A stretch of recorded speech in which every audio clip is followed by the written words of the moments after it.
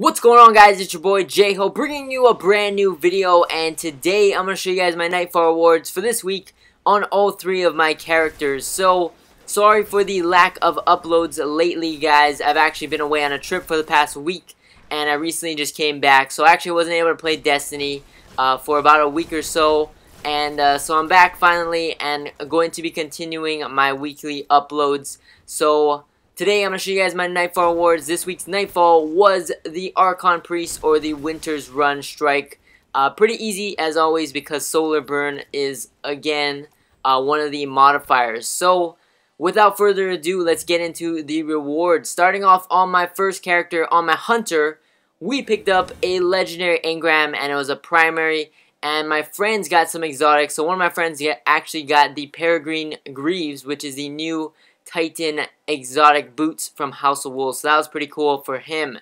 And then I went ahead and decrypted that engram that I got, and I ended up picking up a legendary hand cannon called the Fulcrum. So I believe that is the future war cult hand cannon. Pretty cool. The base stats on it are decent, so I might try it out and re-roll it, get some good perks on it, and level it up. So that was pretty cool for that engram.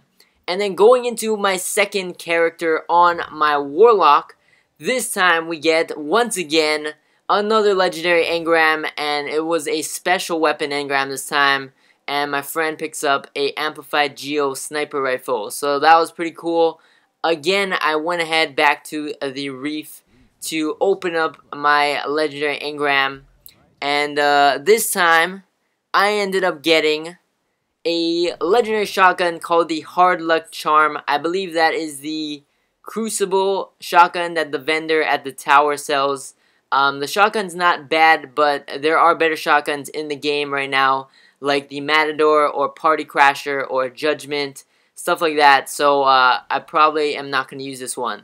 And then finally on my Titan, on my last character, we end up getting an exotic finally. We get the Heart of Praxic Fire, and my friend picks up a Galahorn. That was pretty insane for him. That's like his 4th or 5th Galahorn already. He gets so many Galahorns. But yeah, so that's about it for this video. Thank you guys for watching as always. Stay tuned for more videos. I'm back from my trip, and I'm going to be uploading more videos. So stay tuned for all that. And I'll catch you guys in the next one. Peace!